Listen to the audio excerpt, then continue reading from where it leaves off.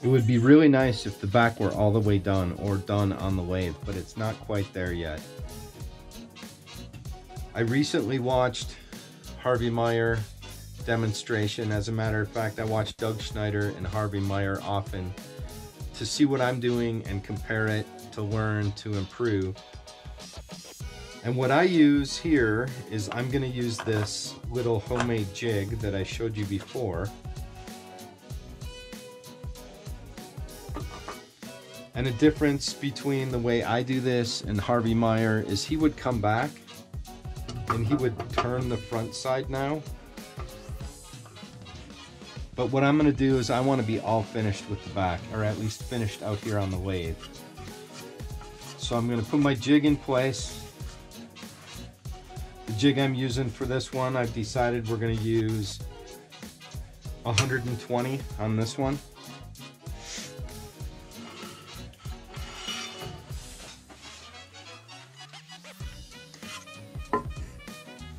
And my indexing jig.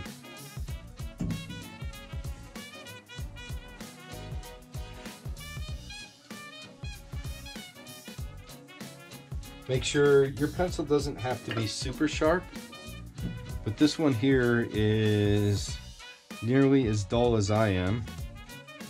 So I'm going to give it just a little sharpen up before I start making my lines. So I lock the nail on my jig into a hole on my jig, and I'm going to make a line across.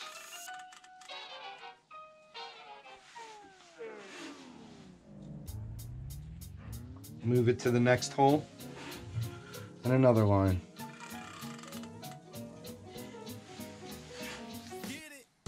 The next hole, and on 120 times.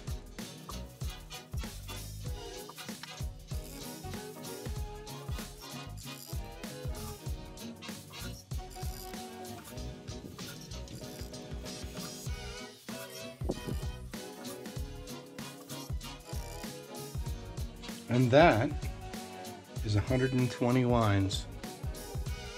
Good to go. For real, the back is all done. If you were paying close attention earlier, you would have noticed that I had forgot to remove the inside here. But now the time is come to turn this around and do the front.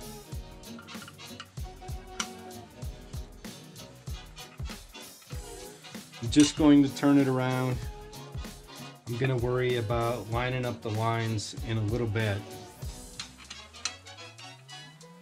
But since I got a bunch of turning to do before I have to draw these lines on the front, I'm not too worried about it now.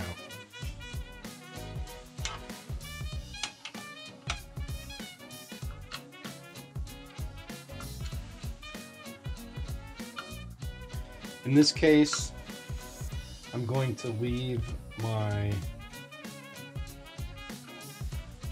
little jig in here. I don't particularly like to do that, but it won't fit out with a platter this big on this little lathe.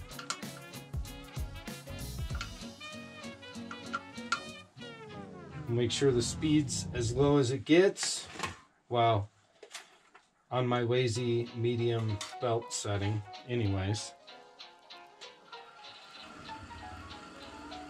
And not a surprise, the front is not true. However, the back is nice and true from where I stand.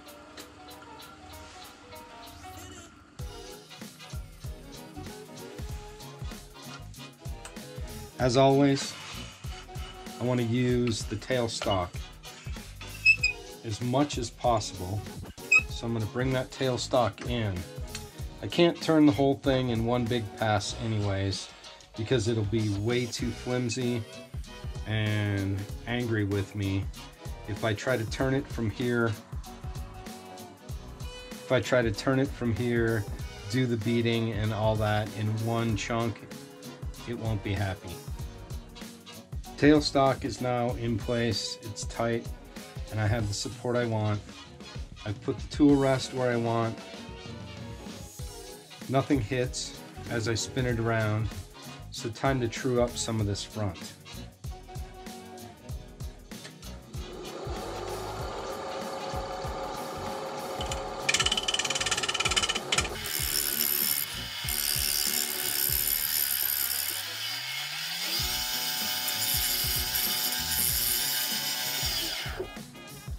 All right, starting to look decent. So now I'm gonna work this rim, and I'm gonna get this rim right, and then I'm gonna start working in. I'm only gonna work this in portions, and what I'm going to do is turn it down, checking thickness, paying attention, and then I'm gonna bead that section, and then I'll work on another section, and then finally the center section.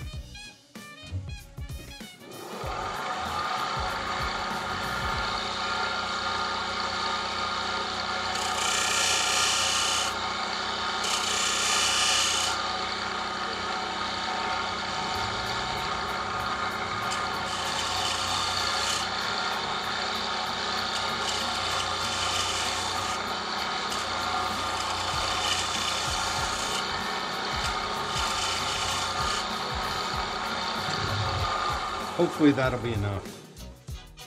Now I just need to start turning down some of the inside here.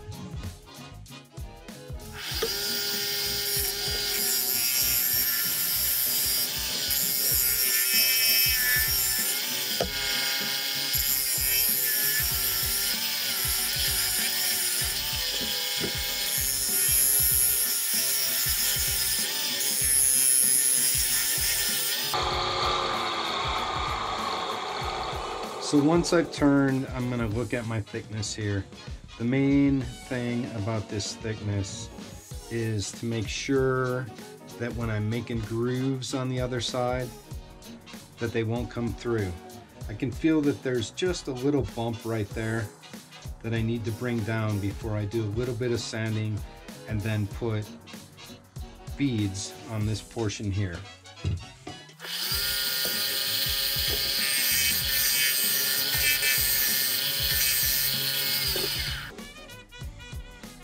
Now that feels pretty darn good. So now for a little sanding, again 150 and 220, and then we're gonna start beading right here. All right, so now I have sanded with 150 and 220. This is nice and smooth. It runs down nicely, and it's time to put some beads on. If I didn't mention it already, I'm doing this now, leaving as much material as I can in here because the vibration is going to get wild and crazy the further in I get.